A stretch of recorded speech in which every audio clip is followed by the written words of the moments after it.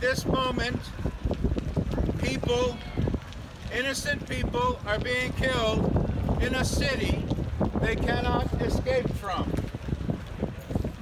The roads are full of rubble. There is no way to escape. And we are complicit in them. Please call your representative and ask them to encourage the resolution to pass for a ceasefire.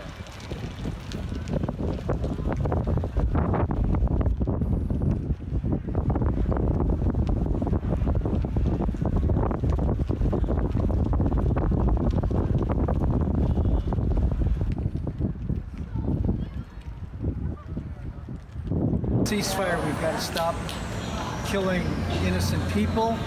There's a difference between Hamas and the Palestinian people, and Israel does not seem to recognize that, and it's criminal.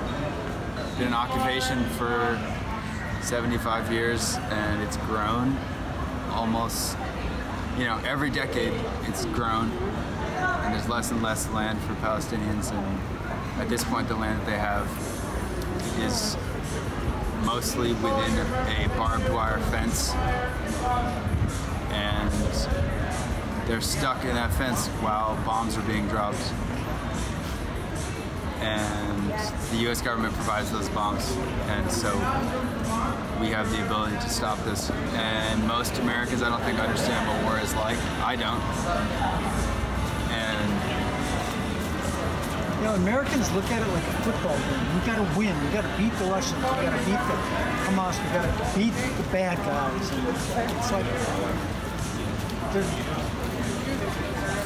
disjointed and distracted. They're completely aloof from the pain and the suffering and the death. And it's just not something that anybody here has ever had to reckon with, except 9/11.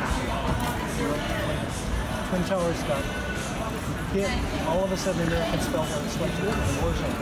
Okay, thank you.